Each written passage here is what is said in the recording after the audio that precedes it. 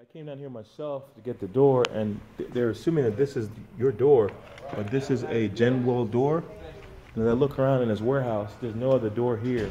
It looks like it'll be your door.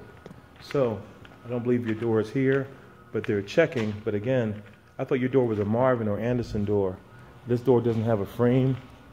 It's not drilled with the right hole, so I know this is not the door, because look, it doesn't have the double lock setup. It doesn't have any lock setup. There's no jam on it.